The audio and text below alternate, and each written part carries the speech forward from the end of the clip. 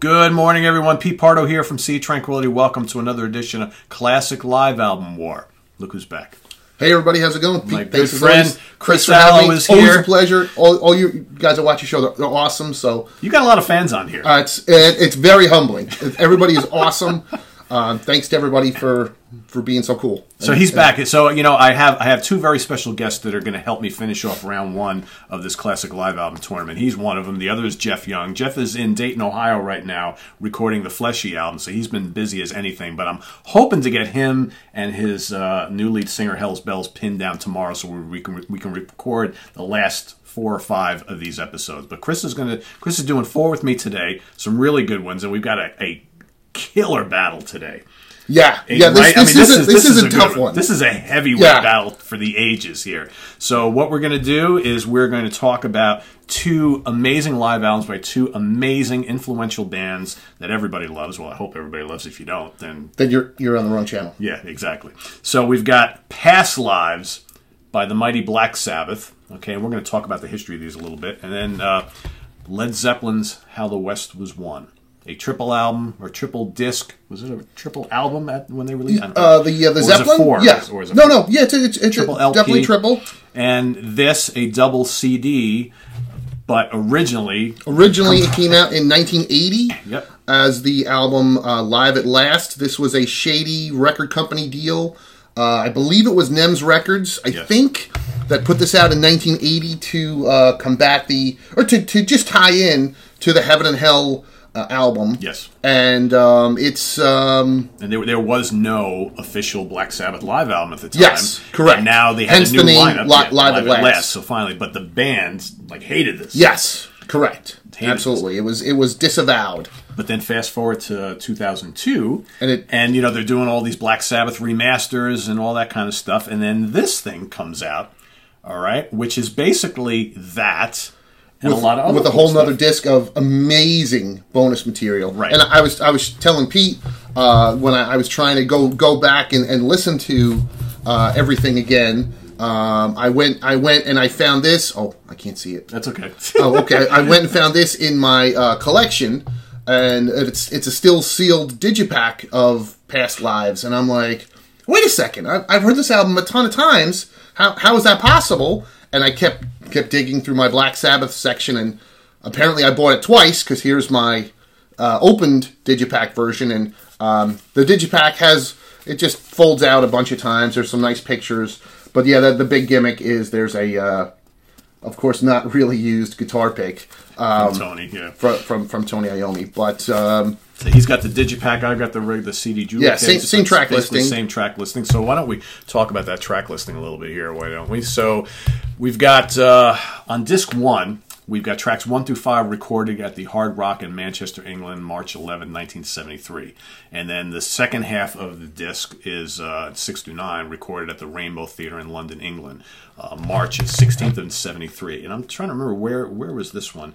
So this was the Manchester and the Rainbow. Correct. Okay, yep. So basically, Live at Last. So this Live at Last is basically disc 1. Okay, and disc 1 or Live at Last as it was originally, there's definitely some omissions of classic Sabbath material. But if you look at the whole, they really on disc 2, but they pulled in, you know, the omissions and gave you a classic, and also gave you some like amazing gems. Yeah, you know, Hole in the Sky, Symptom of the Universe, live versions of Megalomania, Hand of Doom, Hand of Doom, which is an early version, has different lyrics, and on the end, I don't know why, it's got a totally uncredited version of Rat Salad. That's right. I forget that. Very cool, and not maybe the most polished live album in the world, but you know what?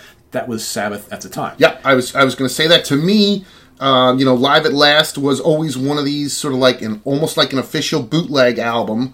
But yeah, you're right. It was definitely not super polished. It has that live bootleg sound. You know, I always took it to be that it was, you know, because it wasn't an completely authorized live album, the sound quality is not what it should be. Certainly not compared to the Zeppelin. It's a little shrilly, but it's okay. But it's okay, man. Yeah. I mean, when I put it on, even last night when I was listening to it again, which I hadn't heard disc 1 in a while, like I instantly I felt myself smile. Like, as soon as they kicked into Tomorrow's Dream, I mean, I'm such a huge Sabbath fan, but I could feel myself smiling while listening to it. I feel the same, because I actually listened to this in full yesterday. Because I hadn't heard it in a while, and I was like, and it's warts and all. Because there's a couple bum notes here, like during the Snowblind solo, Iommi hits a wrong note there. It's there, all here, but it's like, but I always remember that wrong note in this version, right? And it's almost kind of like it belongs there. So I dig it. I think it's a really good live album. It's like I said, it's raw, it's rough, warts and all, but that's kind of the charm of the whole thing. Absolutely. I mean, I love it. I mean, the only other than the sound quality wise, my only, and I know I'm not a real musician like Pete, but I do not like the whole 70s jam thing. We've talked about this before. And I'm not the guy that says Wicked World's like almost 20 minutes long. And that's where I'm going, Pete. Even as a kid, Wicked World was always a skip. Last night, I listened to it for a few minutes, but as soon as Iommi kicks into the whole jazz improvisation part, I'm hitting skip. It's 18 minutes and 55 seconds. The original version is... And a lot of people dig that. Which is fine. I like a lot of that jam and stuff. For me, I don't mind the lengthy jams within the confines of an actual song. What I don't like is when it's just lengthy jams that aren't a part of anything. Like I made a comment on 10 years after the recorded live album, how Alvin Lee just there's like 4 tracks of just like aimless jams that aren't part of an actual song. Gotcha. That to me is a little excessive. See, but I will tell you, Wicked World is a little lengthy. But it's Iommi, so it's like, Right. I mean, and Sabbath is my all-time favorite band. It's the band that got me into music. But for me, I gave it, again, the few minutes, and I'm like, all right, if I'm going to listen to 18 minutes and 55 seconds of Black Sabbath, that's all of side 1 and probably half of side 2 of Black Sabbath 1. The first album, yes. So I could just listen to that. So that's my one criticism. But it's such a great package having these live versions of songs that were rarely performed live. Yeah. I mean, Tomorrow's Dream, Sweet Leaf, Killing Yourself to Live. Megalomania, Hole in the Sky. It's great. Ozzy does his intro. He's like, yeah, you haven't heard this yet. This is off our upcoming record, Sabotage. And I'm like, oh, this is so cool to hear this stuff. Yeah. So it's a good album. I really enjoy it. Like I said, I was beaming while listening to it again. And I was very happy that they kind of released this later on and kind of accepted it as absolutely the band. I mean, this had the full-on thumbs up from the band. Let's go forward doing this. Whereas, all those 20 years before, this was looked at as a piece of garbage, right? But and I was just saying to Pete, I remember Sabbath promoting this record during one of their Ozfest tours. So it was 2002, I guess. Pete was saying this came out, so which makes sense because they did Sabbath, if I'm not mistaken. I think did they do Ozfest 2002 or was that Ozzy? Either way, Either way, they were still Ozzy and Sabbath were still going back and forth. So, but yeah, it's a fun record. I enjoy it, and but it's got some heavy competition with Zeppelin, How the West Was Won. Yeah, I mean, so this was released right around the same time. So this was 2003, I think, a year later. Yeah, 2003. So this is this entire show recorded at the L.A. Forum, Long Beach Arena. Right. Okay, in 1972, over the course of 2 nights. And, you can say what you want about The Song Remains the Same.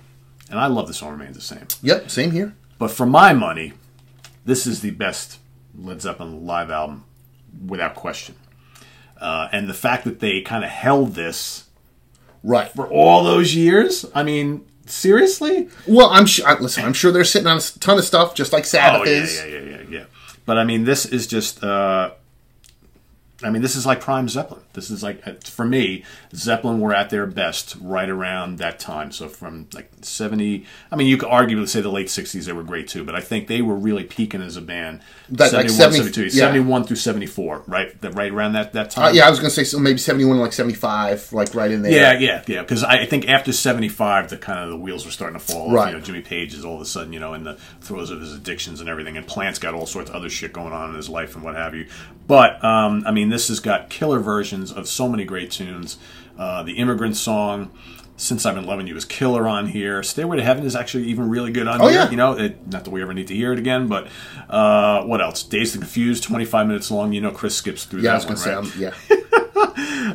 What else? I mean, the sound quality is awesome. It's really good. It sounds amazing. Yeah. You know, Zeppelin is the one band that I could say, unfortunately, you know, I saw Robert Plant and Jimmy Page together a bunch of times, but never saw Zeppelin. You know, in my head, I was playing it, and like I could picture them, because it just sounded so good and so crisp. I could picture them playing live, and that's, you know, of course, we'll never get that again. Yeah. But I think what's also so great about this is it kind of combines a lot of the 70s excess like we've just been talking about. So, you know, you got A Whole Lot of Love is 23 minutes long on here. Right. So there's a lot of jamming on here, but there's a lot of just great killer renditions of some of their classic tunes. Bring It On Home here is killer. Absolutely killer. The Ocean is great on here. Absolutely. You know, right from the get-go, you know, the term that was always used to describe Zeppelin, which I think was also the name of one of their famous fanzines, was tight but loose. Yeah. You know, playing the songs, but, you know, having enough, giving them room to breathe with enough improvisation. And it was like, you know, on some of these tracks like Immigrant Song and Heartbreaker, and to me, those songs were just enough. Like, I was just starting to get lost in Heartbreaker, and then bam, they pull right back in, and everybody was on point. Yeah. I was like, wow, you know, this was great. Where unfortunately Zeppelin loses me on this record is the 25-minute Moby Dick, the 20-minute Dazed and Confused, and the 23-minute whole lot of love. I don't have it's overload for you. Right? Overload for me, and honestly, I skip all three. Oh, but that's, you know, that's my thing. It's all what you like. Yeah, true. A lot of long stuff on here. But a lot of like cool tight stuff, like Over the Hills and Far Away is great on here. Right.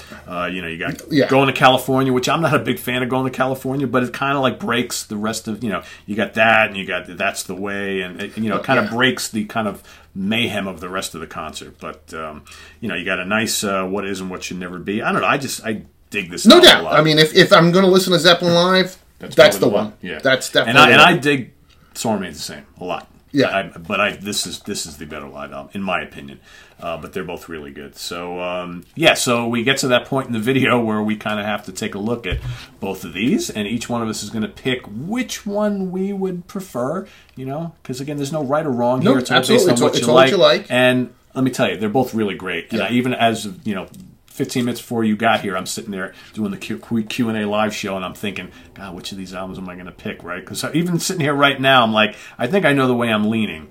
And it may surprise some of you, but I don't know. So I'm going to let my guest pick first. Okay. Awesome. Thanks, I think I know which way you're going to go here. Well, you know, I mean, I was going to do the Sabbath, but then I was listening to the Zeppelin, and man, it just sounds so good. But then when we get to the 23-minute Whole Lot of Love and the 20-minute Moby Dick, I'm skipping them. So I ultimately said, okay, the two live records, how many songs do I skip on Past Lives? Right. And it's one, Wicked World. And I'm like, okay, I have 3 skips on the Zeppelin. So for me... But you got 3 sides here. That's true. That is true. Jeez, now I didn't think of that. I threw you a curveball. You did. But overall it's... Yeah, you know, if I'm going to listen to one over the other for myself, especially being a huge Black Sabbath fan, I love Zeppelin though, but I'm going to pick Black Sabbath. Okay. As you all know, I'm a bigger Sabbath fan than I am of Zeppelin, although I love Zeppelin. Right. I do. They're, you know, top band for me. These are a mega top band, and I love this.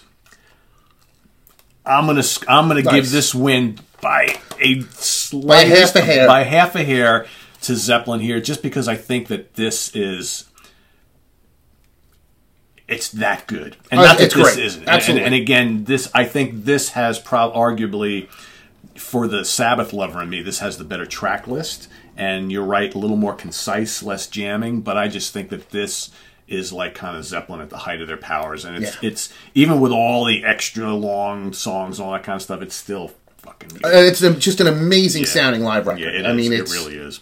So I'm going to give it to Zeppelin on this one. Chris is going to go with Past Lives with Black But Sabbath. it's close. I mean, I'm taking the Sabbath by a half hair over over the Zeppelin. And it's if you ask me a couple weeks from now and I'd listen to this a couple more times, I'd be like, yeah, I'm going to go with. But today I'm going to pick Zeppelin because I just think that it's just a little bit better of a live album in my opinion. But they're both great. So you guys can vote as well. In the upper right-hand corner, you're going to see a little white circle with a letter I in it. Click there. You can vote for Zeppelin, How the West Was Won, or Black Sabbath, Past Lives. Also go on our Facebook page. You can vote there. You know the deal. In 6 days, I'm going to cut off the voting, and I'm going to take the totals, and the winner of these two will go on to round 2 of our tournament, which is going to start in about roughly 2 weeks. So that's how it goes. So put your comments in below. We'd like to hear what you guys think about these two mega live releases from two pretty mega bands. I think they've gone places, those two bands. I think so. And this is on the web at www.seaoftranquility.org. We're on Facebook, we're on Twitter. Of course, we're here on YouTube every damn day. Don't touch that dial, because this guy's not going anywhere. We got a few more really cool, heavy, classic live album wars coming up that we'll be playing throughout the weekend. So, Chris, you stay where you are. Absolutely. And you guys can, I write the monthly heavy metal column, More Metal, for More Sugar magazine, which you can pick up newsstands and clubs if you're in the Hudson Valley, New York area. If not, you could read the whole magazine online at www.moresugar.com.